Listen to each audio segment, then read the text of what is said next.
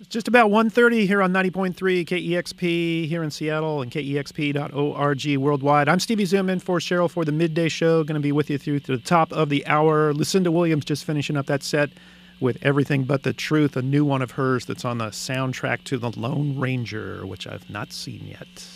Probably I'll just stick to the soundtrack, but that's me. We are ready for some live music here in our studios. We want to welcome Futurebirds. They are performing tonight at Barboza. Welcome to Seattle, guys.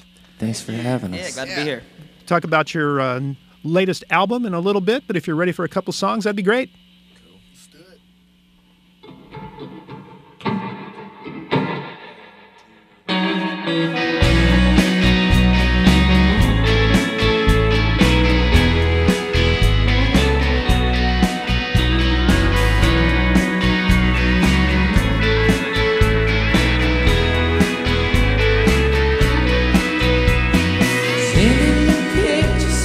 Naked beach when all the waters are naked.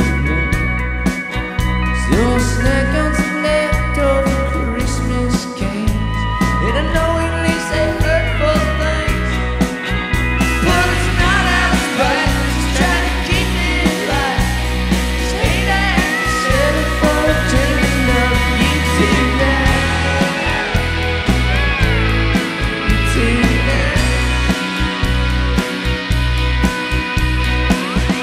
I know it's all for those times.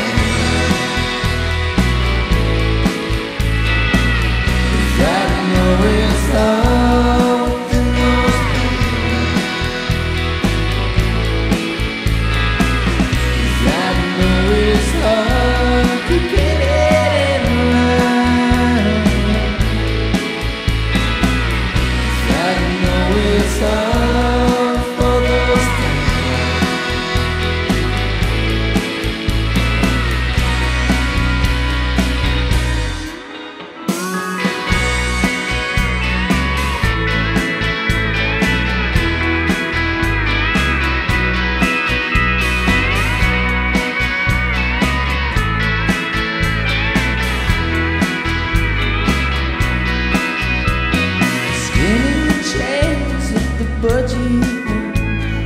Wishing that this weekend would end.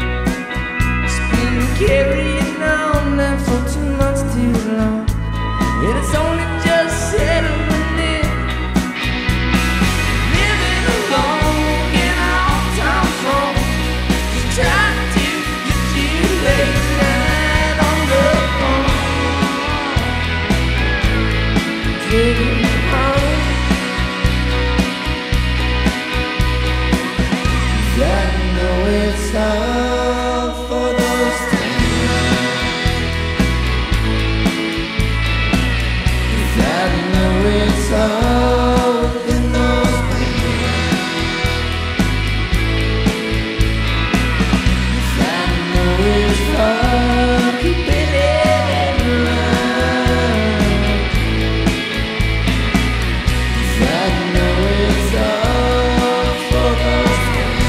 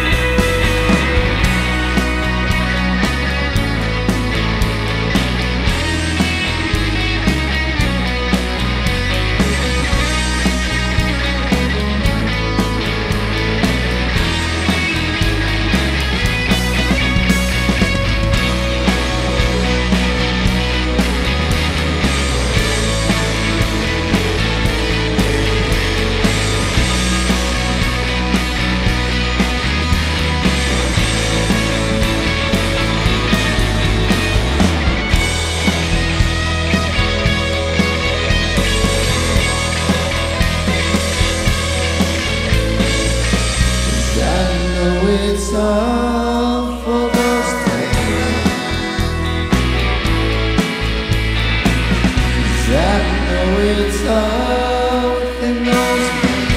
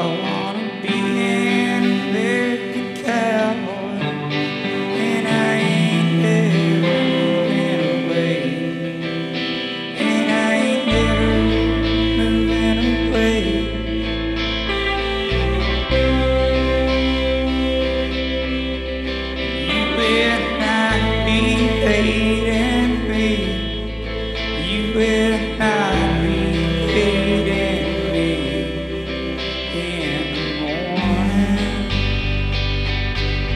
and you won't see me falling down. You won't know me when you're on your way out.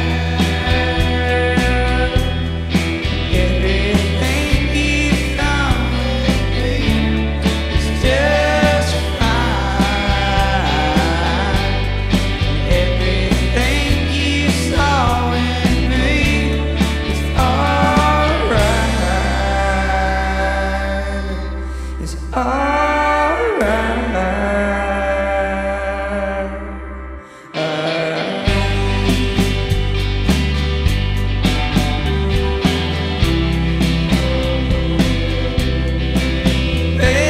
think about me as a damn confrontation, till I ain't got time.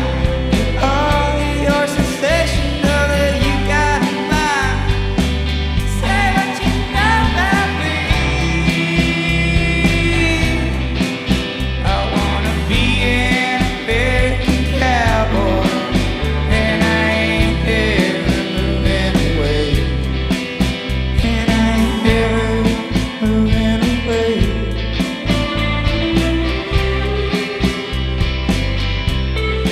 You will not be hating me in the morning. You will not be hating me in the morning. In the morning. And you won't see me falling down. You won't know me when you're on your way out. Everything you've done with me is just fine. Everything you saw in me is alright. It's alright. It's alright. It's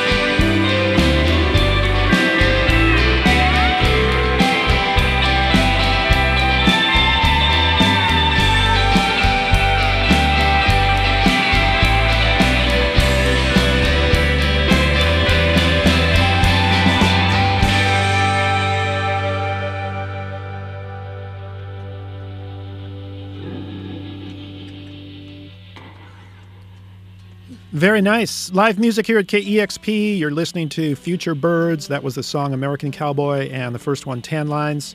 And they're performing tonight at Barboza. Both those songs from the new release, Baba Yaga. Yes. This came out about 3 months ago. Again, welcome to the station. Welcome to Seattle. Thanks so Thanks much. for having us. I know that since this release in April, you guys have been pretty busy, pretty much mostly on the road. I think that's kind of your mantra with you guys. It's kind of got to be. There's no choice. How about a few little introductions around the room? You want to start, Carter? Yeah, I'm Carter King. What do you want to know about me? Oh, no, just I thought just introduce the names of the band to our listeners. I'm Thomas Johnson. I'm Daniel Womack. I'm Brandon Miles. Dennis Love. Johnny London. All right. That's Colorado to you. Thanks for everybody for being here. Wonder if you could talk a little bit about the record. This is a band, you've got several or almost everybody that is writing songs, bringing ideas to the table for the songs, and things have pretty much go from there. Is that how it works out? Yeah, it kind of varies. People kind of bring in their ideas in varying stages of completion, and so it kind of depends. Sometimes it's like a really finished idea that someone brings to the table, and we can, there's a clear path for it already set out by whoever was writing it. But other times it's just kind of a skeleton, and everybody adds their flavor regardless. Yeah, but, even when it's a finished idea. Right. It's like, okay, that's a finished idea. But, yeah, no, I like that version. But, but I got some ideas. I'm gonna do my idea too. So, but no, with so many with so many songwriters, it's good because it takes the pressure off any one person from having to shoulder the load of, putting out 10 or 11 super perfect songs. #1 hits. Yeah. You guys don't stick to the format of 2 minutes and 40 seconds for songs. You have a lot of songs where you kind of stretch things out. I would guess that kind of... It's a tad, like we said, we longer got a than lot that. of ideas. a lot of ideas, and that's the point, is kind of have room for the songs to kind of stretch out and develop. Yeah, exactly. That's pretty much the way it's kind of worked out since this band first started? Yeah, I'd say so. Now, I know that the journey of finally having this album come out is very long, and we're not going to spend time. Just suffice to say, it took a very long time, and It was arduous. had a lot of doubts for quite a while, but finally it was released through Fat Possum. I was wondering if at any time anybody during that time period of waiting for this to happen sort of had your spirits dampened about performing or pursuing music. Absolutely. There was one tour in particular in like the darkest time when kind of conversations with one group that was going to help us put it out just kind of fell through, and we went on this tour, and it was just, man, it was such a bummer. Such a bummer. I was thinking about it though on the way in. The tour where things actually fell through for sure. I remember getting the call when we were in Seattle at this just the worst hotel ever. And it was a classic Seattle day. It was like cloudy and drizzling, and we were like, oh God, it's not coming out. And it's just so yeah, things got low. But I don't know if we ever doubted that it would come out. Yeah, or doubted that this is what we wanted to do or should be doing. But it's just kind of spirits definitely got low. Yeah. Now, home base for you guys is Athens, Georgia, correct? Mm-hmm. Did most of you grow up there or spend a lot of time there? Most of us migrated there in our late teens, early 20s for either college or music or something. Formative years. That's what I was going to ask And, next is just ended up hanging around there. Yeah. Going there, seeing that it was a place where music has been a part of Athens, Georgia for forever, for several decades, and that kind of was something that you could go there and kind of find other folks that were for your ideas. Yeah, there's definitely so many musicians there, especially per capita, I guess, and so many people doing cool things. And Athens is great because since it's a smaller place, it really allows for, in your young years when you're don't necessarily have the best ideas, it allows you to flesh them out without getting totally ripped apart by some critic or something, and kind of allows you to it kind of allows artists to be built up a little bit more, and also it's cool because it's a small city, so you can build a fan base there, and kind of not feel so overwhelmed by a bigger city like Atlanta or Nashville. It's dirt cheap to live too. Yeah, God, it's ridiculous. Oh, a lot of folks here are going to be like hearing that, maybe. Music and cheap? Yeah. All right. Yeah. Well, it's a place where, as you were saying, it's a place where you can go, get your ideas, find some other folks. If you make some errors along the way, it's no big deal because there's other folks there in Athens that are kind of doing the same thing you are. Right, and they don't just write you off because you had a bad show or you started a bad band. That would be that would be a couple of those other cities you just mentioned. Yeah. I wanted to ask about one of the songs here. A Deadhead friend of mine wanted me to ask you if you would say anything about the song Keith and Donna. Yeah.